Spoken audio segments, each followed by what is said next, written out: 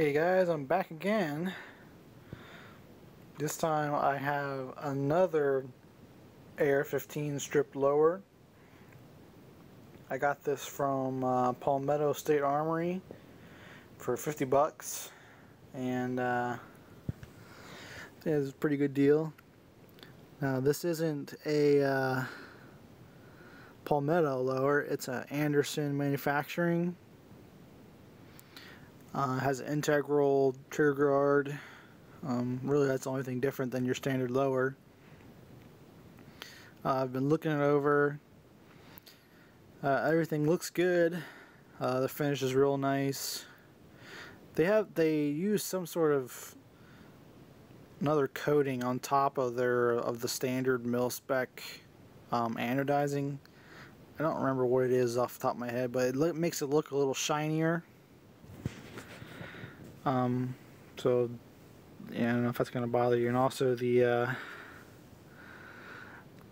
roll mark is this horse. Some people have been saying, oh, that's a stupid roll mark, but whatever. And I've also heard some people say it has an ugly trigger guard. Now,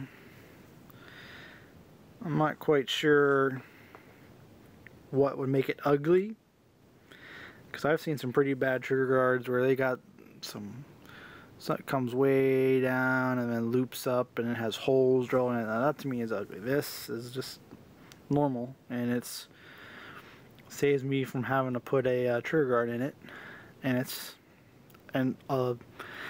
basically an enhanced trigger guard permanently attached, so it's a pretty neat feature for a forged lower. I'm probably not going to be building this one anytime soon, but because I'm focusing on my 300 blackout pistol right now, so this is probably just going to sit and until I have that pistol done, probably.